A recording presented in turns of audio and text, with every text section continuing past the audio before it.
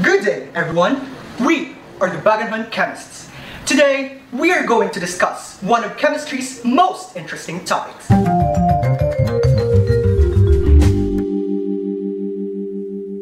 Life is all about finding the right balance. We might consider our well-adjusted resume, balancing our school and hobby lives, and planning our budget and expenses. However, there are numerous factors that can throw that balance off. Equilibrium is the scientific term for balance. In chemistry, there are several things that may happen in a chemical reaction.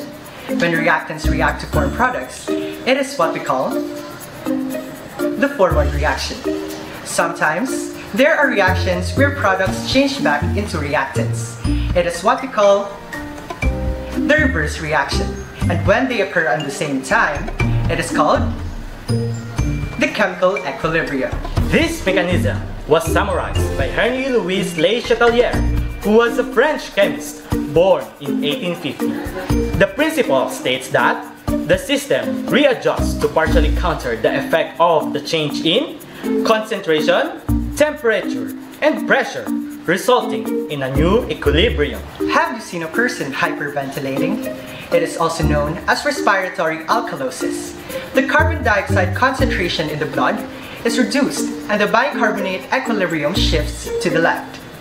Respiratory acidosis is caused by the reverse process. This causes the equilibrium to shift to the right. The hydronium concentration increases and the pH drops. Before we discuss the next application of the principle, let us know what are the chemical reactions regarding temperature. If it is exothermic, heat is considered a product of a reaction. If it is endothermic, heat is considered a reactant.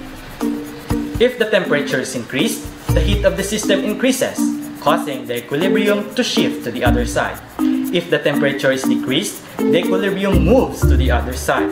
In other words, the system compensates for the reduction in temperature by favoring the reaction that generates heat. That is the end of the block. No! There is one last thing to consider: pressure. When we look at the equation for Haber process, for example, 4 moles of gas react to form 2 moles of gas. So, the forward reaction decreases the volume, while the reverse reaction increases it. Increasing pressure will put stress on high-volume reactants than low-volume products, so the reaction shifts to the right, fusing together to produce more ammonia. Decreasing the pressure has its opposite effect. The reaction proceeds to the direction that raises the pressure where it was before.